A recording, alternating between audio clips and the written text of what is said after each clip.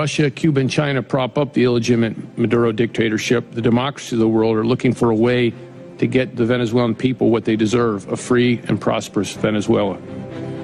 In recognition of the complex threats challenging our neighborhood, there will be an increase in U.S. military presence in the hemisphere later this year.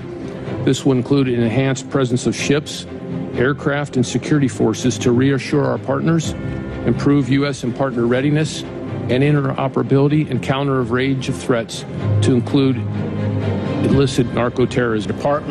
El Departamento de Justicia anuncia la apertura de una acusación formal presentada en el Distrito Sur de Nueva York contra 4 imputados, entre los que está Nicolás Maduro, así como el actual presidente de la Asamblea Constituyente venezolana, el exdirector de la inteligencia militar y un exgeneral de alto rango por su implicación en actividades narcoterroristas. El gobierno de Nicolás Maduro dijo el miércoles que un arsenal incautado en Colombia estaba destinado a provocar atentados en Venezuela. Desertor venezolano de la Fuerza Armada Nacional Bolivariana, Cliver Alcalá Cordones, implicado en acciones golpistas contra su país, reconoció que el diputado opositor Juan Guaidó, con el apoyo de Estados Unidos, participó en la compra de armas para ejecutar actos desestabilizadores en Venezuela.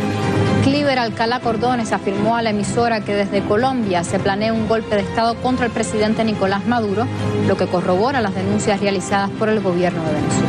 Un buque de la Marina de Venezuela, un buque militar, se hundió tras haber colisionado con una embarcación de bandera portuguesa en el Caribe. Venezuela calificó el incidente como un acto de terrorismo. Reforzar sus operaciones antinarcóticos en el Caribe.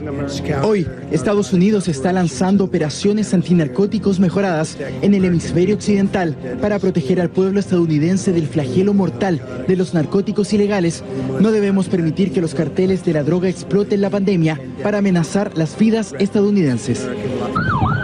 Tras la necesidad de aumentar las Fuerzas Armadas Regulares de Estados Unidos para la operación antinarcóticos que se lleva a cabo en aguas del Caribe, el presidente Donald Trump firmó este jueves una orden ejecutiva. Sobre Venezuela, estoy complacido de informar que el multilateral esfuerzo para restaurar la democracia continúa construyendo momentum. Y le pedí a mi equipo que actualizará nuestros planes de reabrir nuestra embajada en Caracas. Y estamos listos para esto tan pronto como Maduro se ponga a un lado, y tenemos la confianza en que volveremos a izar esa bandera en Caracas. Y el presidente Nicolás Maduro ha confirmado la detención de 13 personas sospechosas de haber intentado una incursión armada en el país días atrás. Maduro ha dicho que además uno de los capturados confesó que entre ellos había 2 ciudadanos estadounidenses pertenecientes al equipo de seguridad de Donald Trump, lo que según él involucra al gobierno estadounidense en el asunto.